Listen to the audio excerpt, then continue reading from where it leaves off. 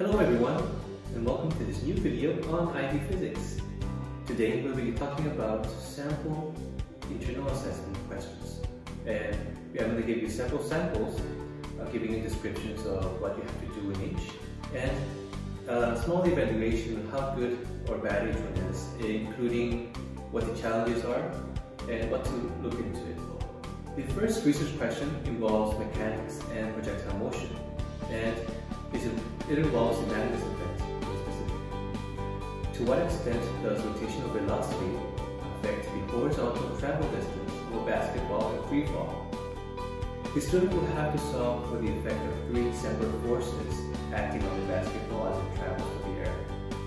There is the gravitational force, there's the air drag, and there's the Magnus force.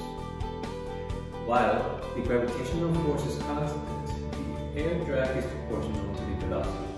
And, of course, the Magnus force is proportional to both the velocity as well as the radius of the ball, because the shape of the ball is important. Additionally, this IA can be used with simulation programs or spreadsheets to do numerical approximations.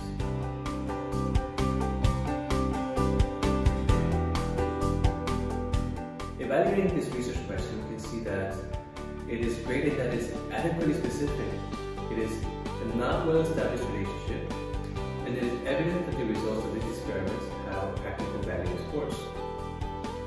The Magnus effect is not covered in the IB's physics syllabus, yet there are ample explanations available online that include the formulas involved, and although the mathematics can be rather challenging, the experiment itself is quite straightforward.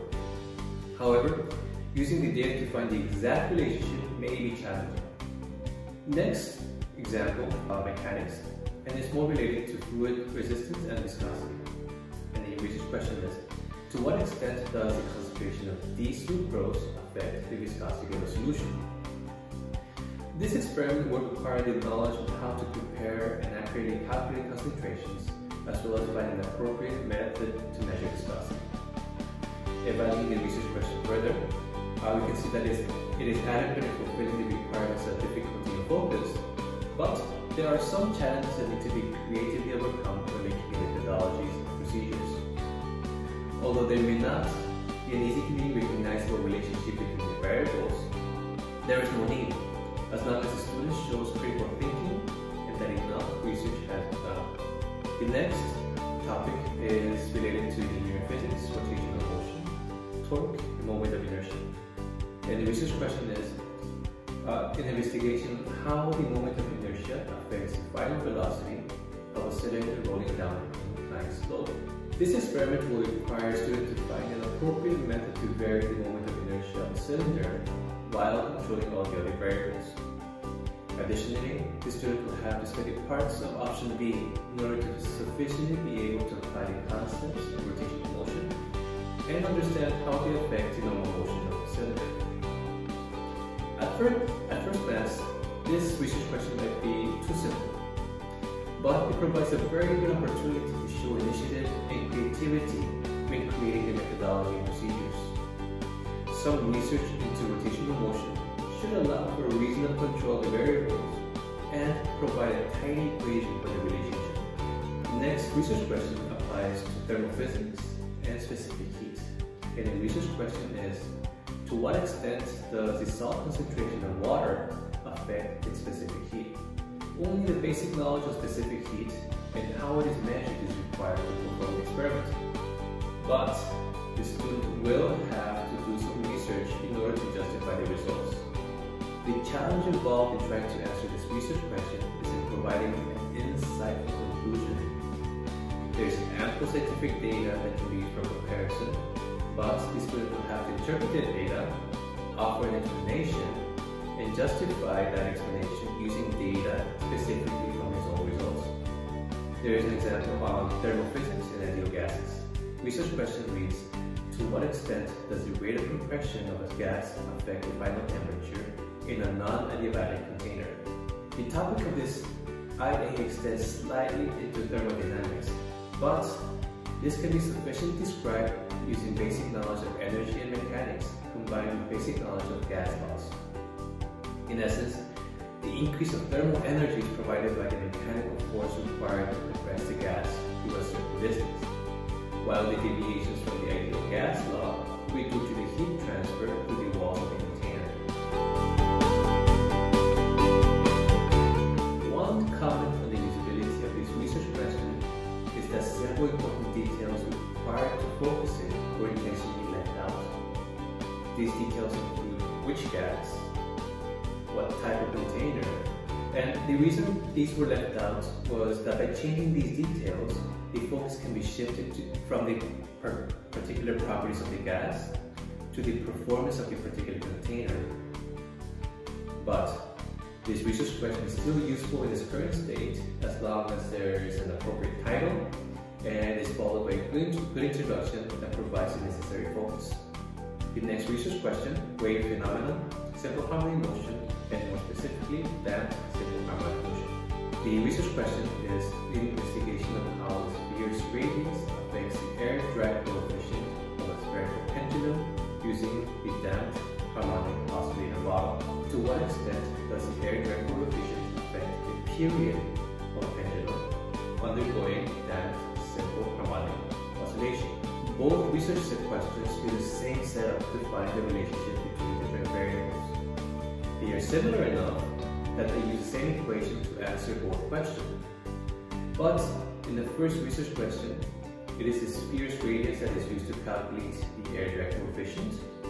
And in the second one, the air drag coefficient is assumed to be already known based on external scientific data, and that is used to find the relationship between it and the period. These experiments require a dive into the mathematics of simple harmonic motion, as well as knowledge into how to solve second-order differential equations from calculus. While the derivation of these equations may look challenging, explanations are readily available online and they're readily easily applied.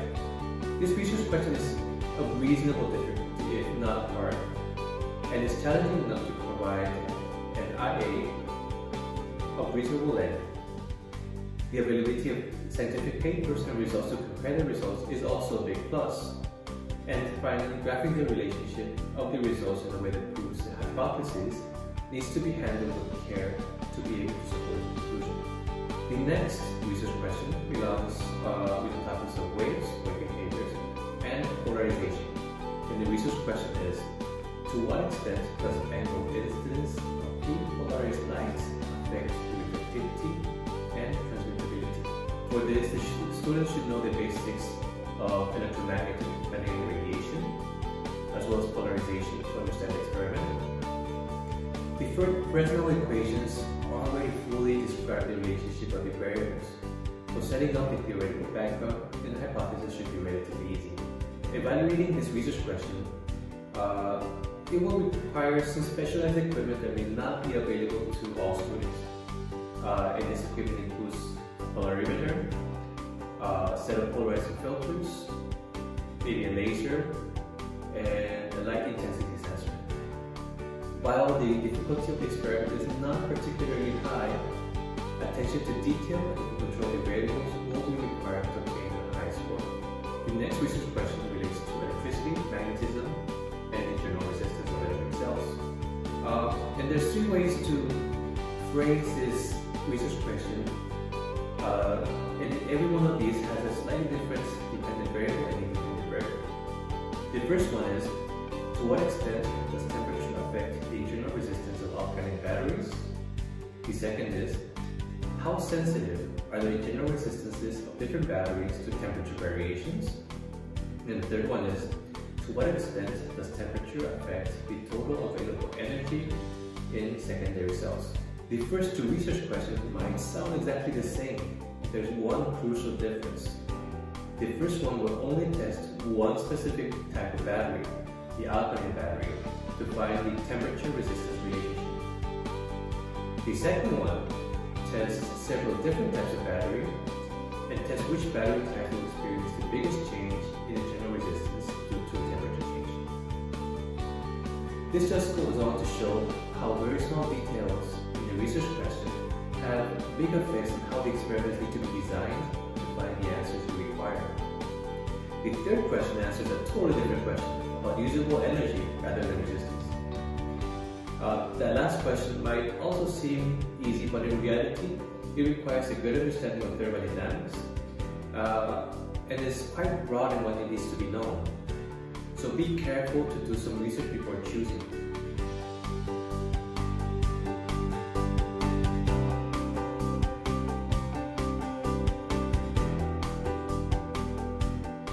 The concept of internal resistance is quite simple, and the methods of measuring internal resistance are likewise easily found within the scope of the IBtheTOP syllabus.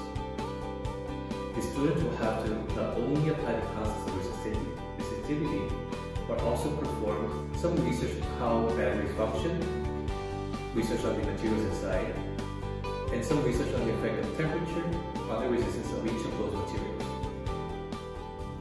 Evaluating this research question, electric cells, which are readily available, is an easy way to get a score on the IA because the materials are easily available, they only require basic equipment, and this makes it ideal for a lot of students.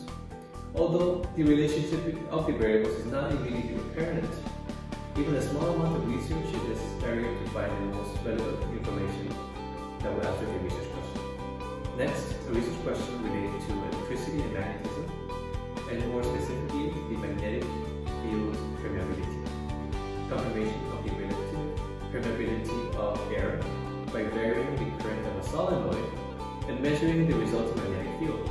The investigation above will require additional knowledge on how magnetic fields are measured, the equations on how to calculate magnetic field strength, and how the permeability of free space is experimentally found. It is important to note that following the 2009 Metric Convention, SI units have been redefined such that the permeability of free space is no longer a defined unit, but rather experimentally found, thus allowing for this investigation. This research question often underperforms in terms of grades received, mainly because of the large amount of research that is required for students to be able to understand and write about the subject without making mistakes. This fact is added up to the fact that this is a well-known topic, and any mistakes are that much more identifiable. But this is balanced by the fact that because it's a well-established topic, there are many opportunities to compare the methods and results to establish research papers. The last research question is related to electromagnetic induction and power generation and transmission, and more specifically, generators.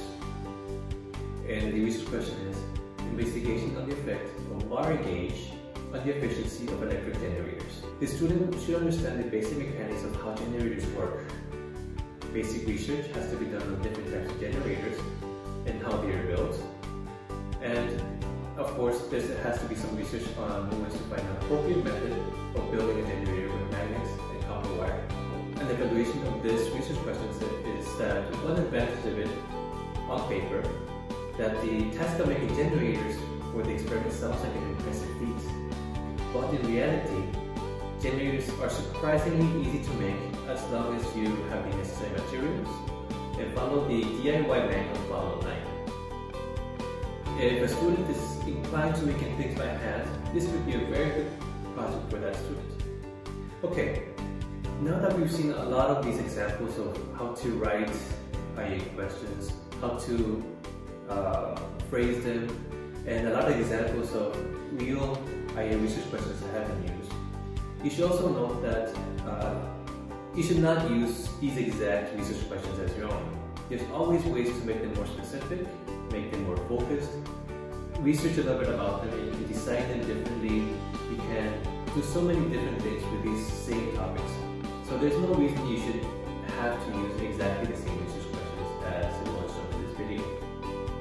You can just take one, pick the topic, change it a little bit, maybe change the variables, change the materials used, and you can have your own research topic that is your own, that you can use to write your IA. Thank you.